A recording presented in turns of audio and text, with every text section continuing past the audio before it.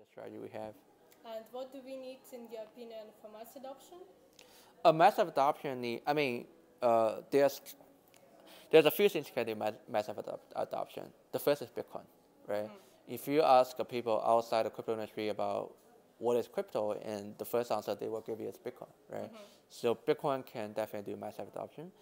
And when there's, BlackRock or other big asset management companies have the ETF, approved, which I think may get approved, and this will help actually the crypto industry do massive adoption because people can invest into ETF directly, and the underlying assets are Bitcoin, right? So this is actually a good way for more people to invest in Bitcoin, potentially invest into crypto industry. I mean, there could be a certain ETF after Bitcoin, but we never know. But there could be a certain ETF perhaps 3 years later. So that's one thing. The other thing is about NFT.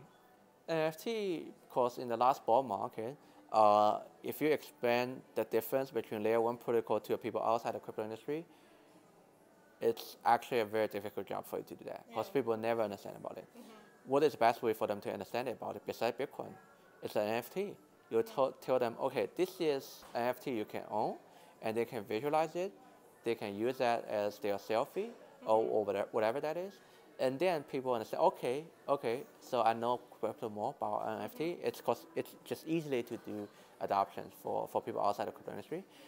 And NFT, the problem for NFT right now, I think there are 2 problems. The first is it's these kind of 10K PFP really hard to scale because you will have probably 5,000 or 6,000 owner of the PFP. Then you cannot scale it, right? There's only 5,000 people owning this PFP. It's not related to other people. So with really massive adoption, we need more utility for NFT.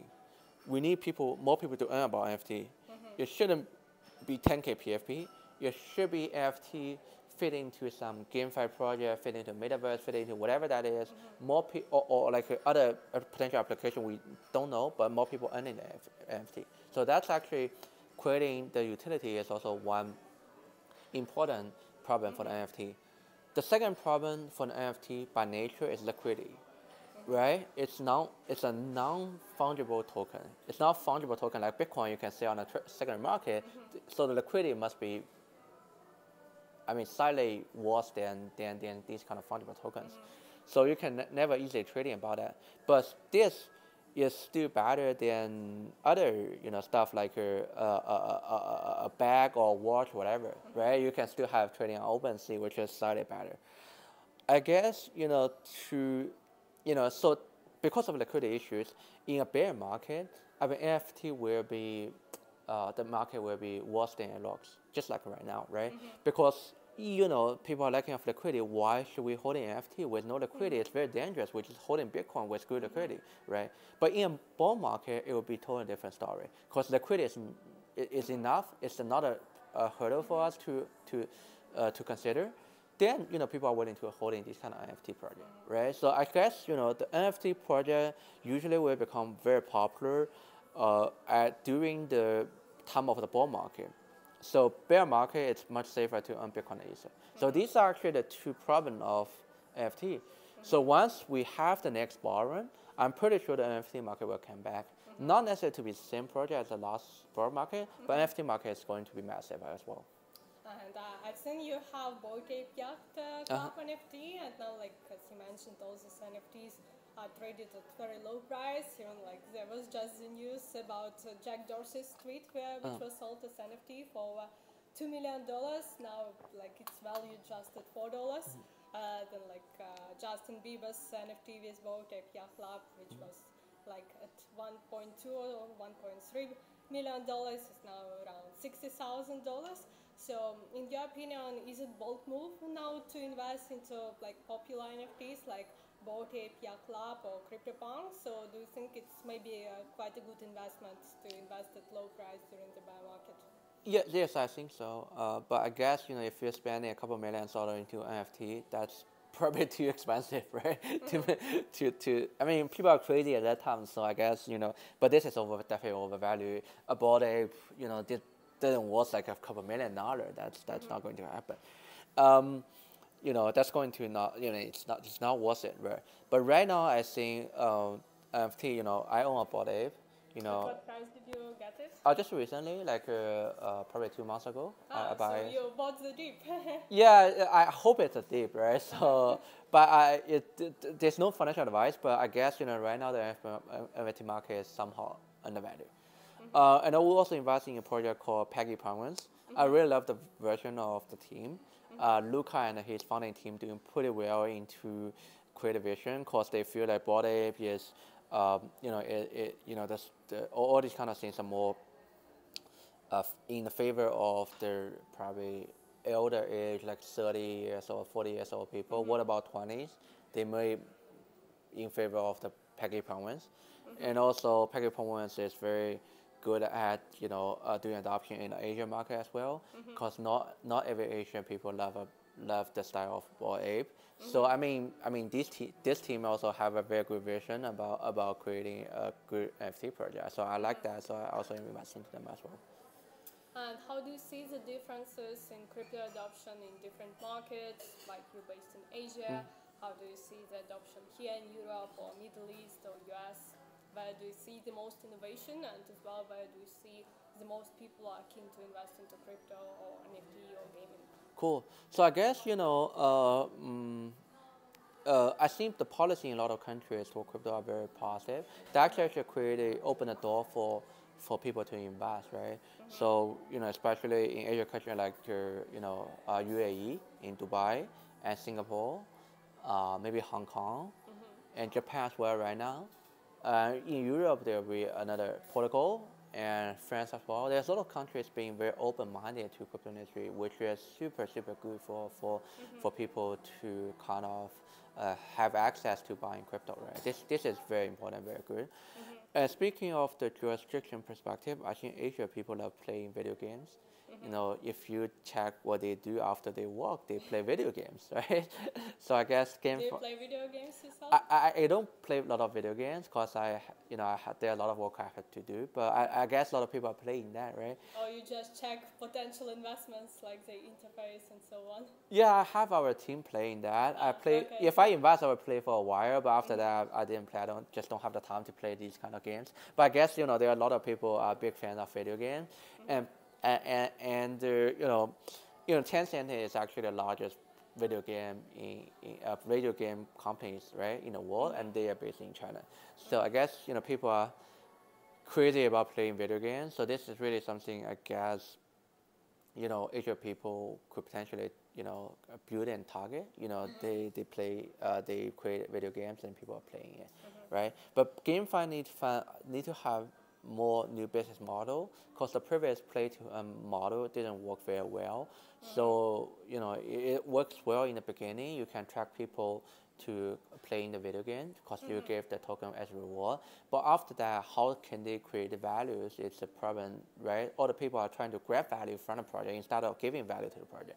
So this is actually the problem. So and also our scalability issue, still exists. We cannot supporting AAA game, putting everything on chain is just not realistic.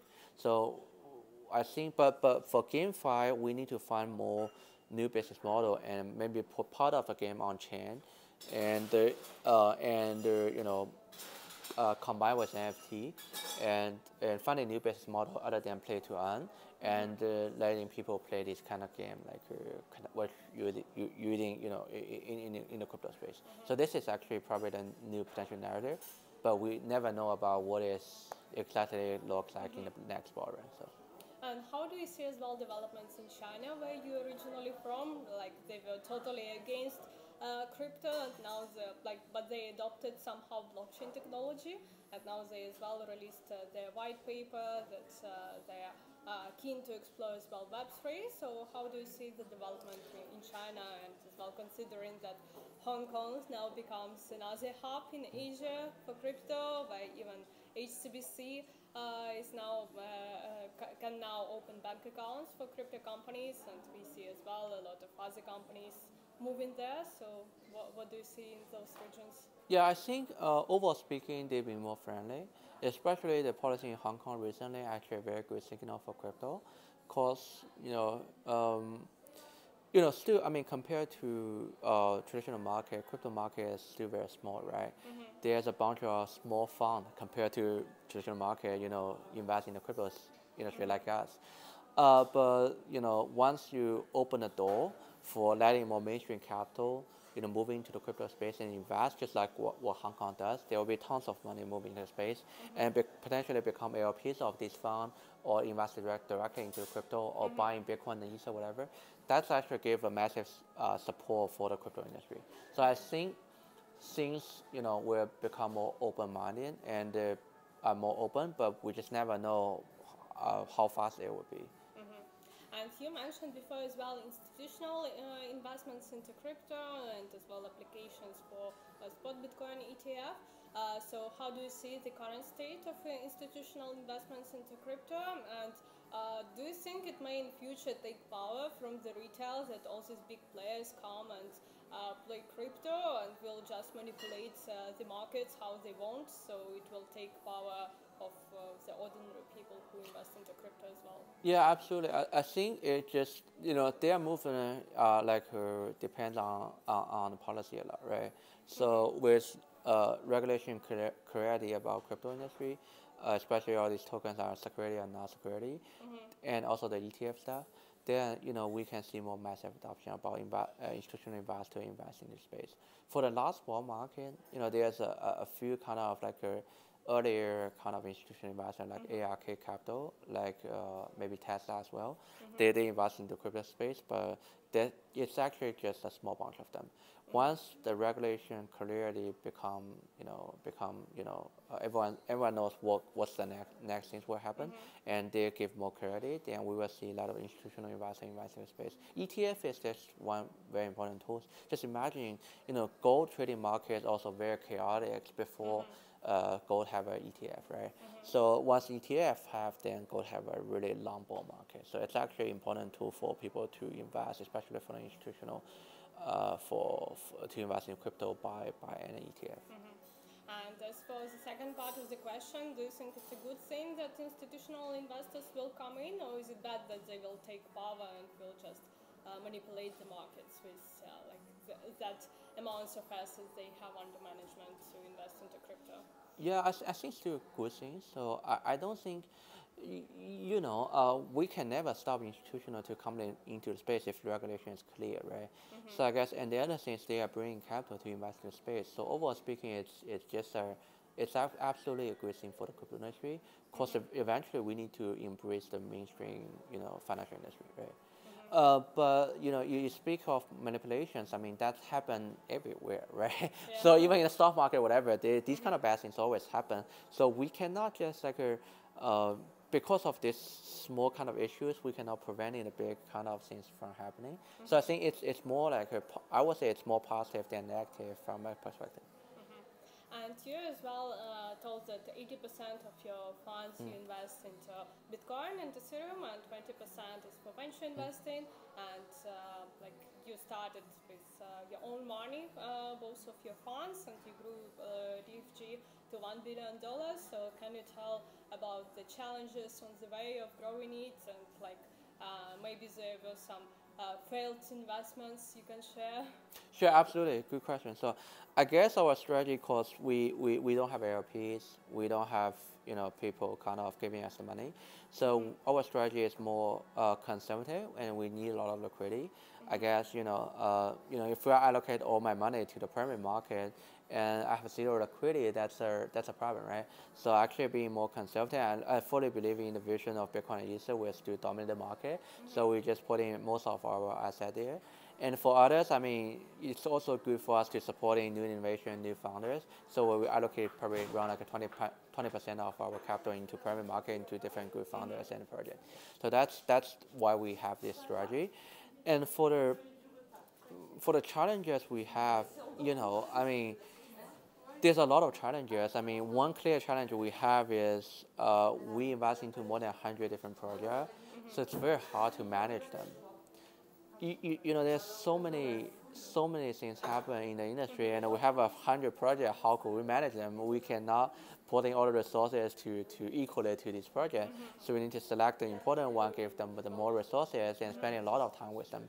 So it's really hard to manage these 100 projects we invest, and we just don't want, you know, the good ones to fail. So this is clearly one challenge we try to solve, and by, you know, recruiting better people in our team to help them, you know, by different ways to help them. And the other challenges we have is about, because last year is really tough for everybody in the crypto space. We also credited to Genesis, so there's a lot of things we've been cautious to, because, you know, you never know once you offer centralized custody for people, but you don't have a license, you never know what's going on. So we've been more cautious about and if identify which centralized party we should trust, which are not. Right. This is also, you know, kind of a potential challenge for us recently. Yeah. And can you share as well your future plans for investing? What trends currently do you see, and what will be the catalyst of the next bull market? Yes, thanks. I guess our investment strategy right now is we are being cautious overall. I mean, the speed we invest is probably 1 or 2 deals in a month.